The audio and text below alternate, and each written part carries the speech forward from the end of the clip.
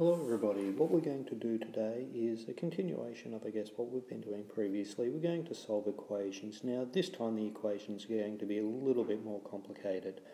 So what we're going to do with this one is we're going to solve this equation here. Now we want to know what x would be. What number for x would make this whole number sentence, this equation, true?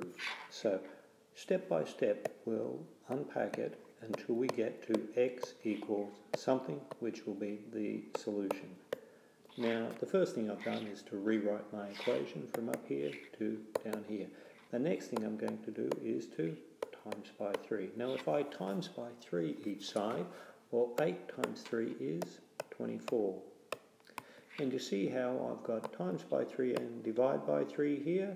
These are opposites and cancel out. So I can even put a cross through them if I like. And I'll be left over on this left hand side with 5x plus 4. What do I need to do next to get x on its own? Well, I'll probably need to get rid of this plus 4. Now the opposite of a plus 4 is a minus 4.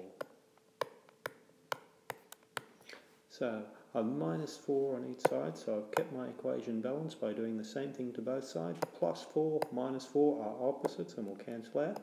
And will just leave me with 4x on the left hand side. 24 take away 4 will leave me 20.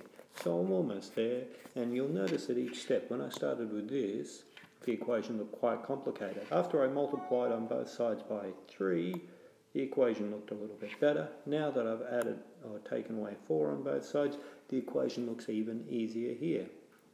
How can I solve for x here to get x equals 2? Well, between the 5 and the x is a times. The opposite of a times is a divide. So I think I'll divide by 4 on both sides. Times by 5, divide by 5. They're opposites and will cancel out. So it'll just leave the x. 20 divided by 5 is 4. So the answer will be x equals 4. Now I might just check to make sure that when I put in x I get 8 out. So 5 times 4, now in place of x I'll put in 4, plus 4 divided by 3. 5 times 4 is 20, 20 plus 4 divided by 3, 24 divided by 3, 8, which is what it should be. Alrighty everybody, well I hope that helped and I'll see you in class.